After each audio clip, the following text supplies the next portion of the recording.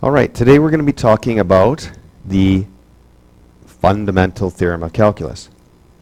Now, we've done a lot of work with derivatives, and today we're actually going to work with the derivative and come a graph of the derivative, and we're going to try to come up with the original function that derivative, when it was taken, turns into this.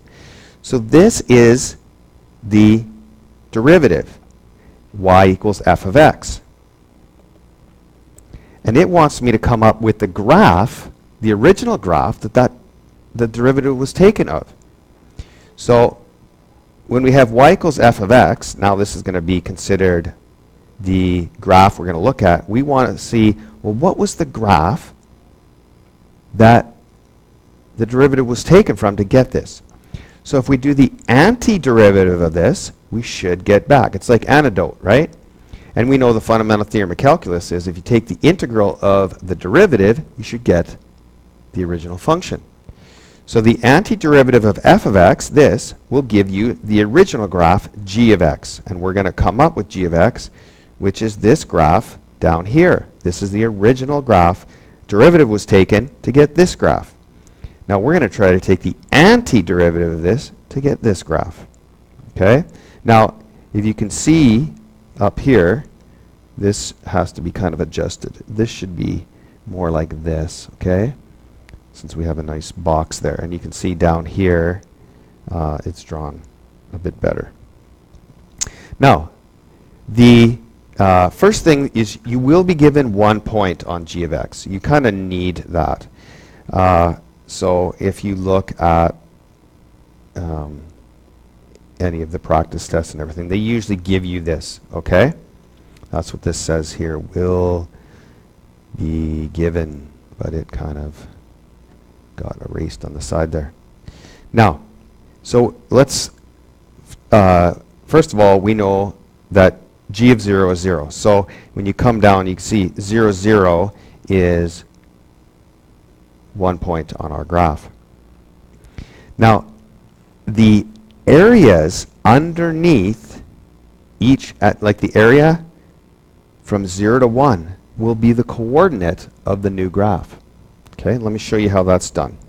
Okay, so let's look at g of 1. Now g of 1, actually come over here, it's a bit better. G of 1 will equal g of 0 plus the area from 0 to 1. And you always want to make sure that these two are the same here. Okay? So g of 0 is 0. Okay, we already know that from this. Now what is the area from 0 to 1? Now the area from 0 to 1 would be 1/2 AB, right? 1/2, and you can go BA, AB, doesn't matter.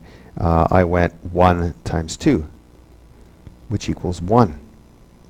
So the area from 0 to 1 is 1. So 0 plus 1 equals 1. So the new coordinate of your original graph is 1, 1. Now let's find g of 2.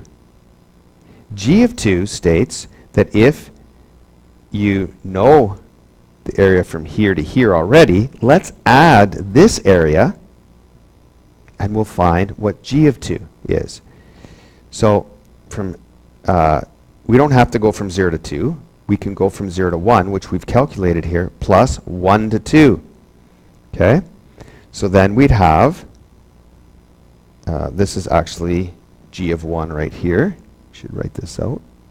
G of 1 is 1 plus this new area here, and I've drawn it here, which is 1 times 2, which is 2. So g of 2 equals 3. 1 from g1, and then now we have done this part here. 1 times 2 is 2. 1 plus 3 is 3. So the area from here to here is actually 3. 2 plus 1 is 3. So 3 is the coordinate on g of x. Do you see the area will always be the y coordinate? Okay, now g of 3 would be g of 2 plus, and you see how that should be from 2 to 3. I don't know if that looks like a 3. The original that I put on website is a lot clearer than this. So you go from 2 to 3 now. Now from 2 to 3 is another triangle. Okay, so we're dealing with this triangle right here. So that's 1/2 AB again, and that would be 1 times 2 times 1 would be 1. So remember 3 with g of 2 plus 1 is 4. So 3 comma 4 is now the coordinate of g of x. Okay? So we've got 1, 1 because the area from here to 1 is 1. It's from 2, when x is 2, the area under is 3. When x is 3, the area is 4. Okay? Now, we have now this part, which is under the graph. And remember, every area under the graph, when you do antiderivatives, is negative, right? Now, why did I put 2 negatives there? Because I'm going to deal with it as 2 triangles, okay? So, how do I do g of 4? Well, it's g of 3, do you see? And from 3 to 4 is negative 1/2. Now, why is it negative? Because it's under the x-axis. Negative 1/2 to 1 times 2, which gives me negative 1. 4 and negative 1 is 3. So 4, 3 is the area now from here to here. G of 5 is 5, g of 5 is g of 4 plus from 4 to 5, and you see how this is here. And from 4 to 5 is another triangle right here. Negative 1/2, 1 times 2, and you get negative 1. So you get 3, negative 1, which is 2. So 5, and what's the area from 0 to 5? It's 5, and the area would be 2. So g of 0 is 0. G of 1, now remember, these are all areas in here. G of 1 is 1. G of 2, area is 3. G of 3, the area is 4. G of 4, the area is 3 because 4 minus 1. And then G of 5, what's the area? Well, it is 3, or sorry, well, this is, I'm getting messed up here. Oh yeah, this entire area is 1, 2, 3, 4. 4 minus 2 is 2. So, and again, I've reiterated.